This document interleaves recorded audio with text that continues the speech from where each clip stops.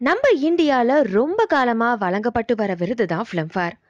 South இந்தியாவோட 2017 Filmfare award இப்போ ரீசெண்டா ஹைதராபாத்ல நடந்துச்சு.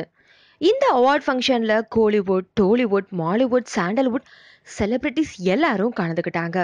இப்போ நம்ம கோலிவுட்டோட வின்னர்ஸ் லிஸ்ட் தான் பார்க்க போறோம். ராஜமுருகன் இயக்கத்துல வெளிவந்த ஜோக்கர் படம் சிறந்த திரைப்படத்துக்கான விருதை வாங்கியிருக்கு. இறுதிச் சுற்று படத்துல நடிச்சதுக்காக மாதவன் சிறந்த நடிகருக்கான விருதை வாங்கியிருக்காரு. இறுதிச் சுற்று படத்துல நடிச்ச ரித்திகா சிங் சிறந்த நடிகைக்கான விருதை வாங்கியிருக்காங்க. இறுதிச் சுற்று படத்தை டைரக்ட் பண்ண சுதா சிறந்த இயக்குனருக்கான விருதை வாங்கியிருக்காங்க. விசாரணை படத்துல நடிச்சதுக்காக சமுத்திரகனி சிறந்த துணை நடிகருக்கான விருதை வாங்கியிருக்காரு. கபாலி படத்துல நடிச்சதுக்காக தன்சிகா சிறந்த துணை நடிகைக்கான விருதை வாங்கியிருக்காங்க. அச்சம் என்பது மடமேடா படத்துல நடிச்சதுக்காக மஞ்சிமா மோகன் சிறந்த அறிமுக நடிகைக்கான விருதை வாங்கியிருக்காங்க. மெட்ரோ படத்துல நடிச்சதுக்காக சுரேஷ் சிறந்த அறிமுக நடிகருக்கான அவார்டை வாங்கியிருக்காரு.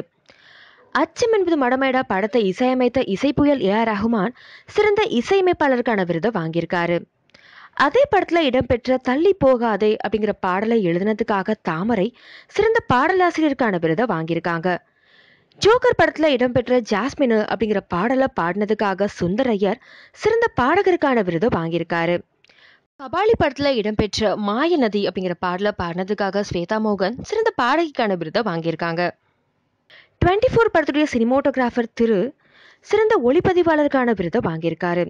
24 படத்துல நடிச்சதுக்காக சூர்யா சிறந்த நடிகருக்கான விருதை வாங்கியிருக்காரு. கொடி படத்துல நடிச்சதுக்காக த்ரிஷா சிறந்த நடிகைக்கான விருதை வாங்கியிருக்காங்க. Do subscribe Sound Party. For latest updates, click bell.